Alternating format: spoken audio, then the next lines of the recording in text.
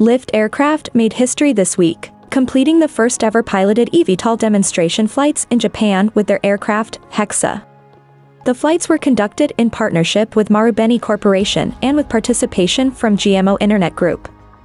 The demonstration was selected for the Osaka Prefectural Government's subsidy for urban business creation flying car projects, and as a candidate demonstrator for Expo 2025, a project of the Japan Association for the 2025 World Exposition and the Osaka Chamber of Commerce and Industry. Flights were conducted for audiences that included the Japan Civil Aviation Bureau, the Aviation Authority of Japan.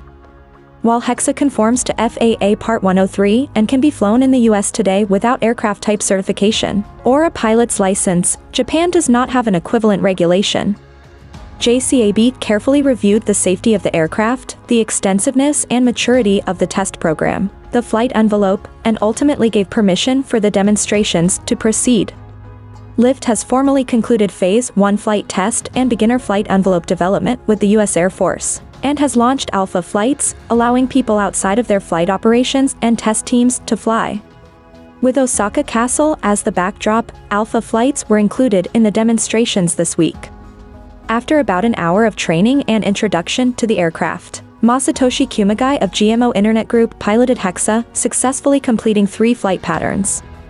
9 flights were completed in Osaka, and Lift and Marubeni are continuing their Japan demo tour Niihama and Imabari next week.